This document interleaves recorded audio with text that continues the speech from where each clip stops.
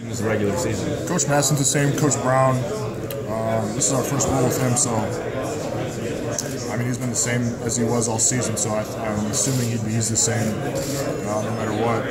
He said the same intense, funny guy that just wants to win and does anything that it can to win. So he's been the same.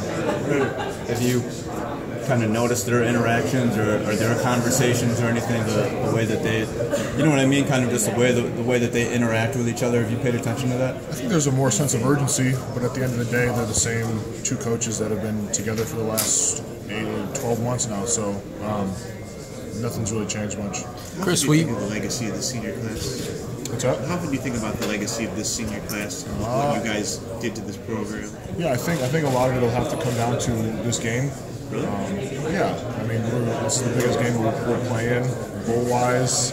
When we get this one, it just sets us up for, with recruiting and things like that, but also just to leave a good taste in our mouth after that Ohio State loss, after not making it to the Big Ten Championship, after all those hopes and the goals we had at the beginning of the season. I think this game is going to say a lot about us, and especially since this is our last game. People say you're only as good as your last game, so getting a win in this game will mean a lot. But from where you guys were in 14 to to what you've done for this, to turn this program around, that this is essential to sustain that.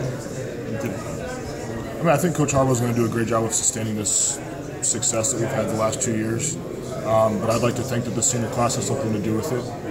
So I think with this win, it'll just solidify it a little more. Jordan was just talking about the younger guys on the defensive line that'll be playing next year, and he said they looked pretty darn good in bowl practice. Can you talk about, will you enjoy watching them next year? Yeah, I can't wait to maybe even come back for spring ball a little bit after training and see what they've accomplished so far. It's exciting to see them go to work in practice and in different drills, one-on-one pass drills. It's going to be exciting to see what they can do next year. They've had a lot of playing time this year, so they'll be ready next year. It's going to be exciting. We know about Hurst, Monet, Winovich. I mean, beyond that, somebody grabbed your eye. Something that's really blossomed. He came in early. Carlo Kemp came in early in January, and as a 17, 18-year-old mid-year freshman, he struggled a little bit.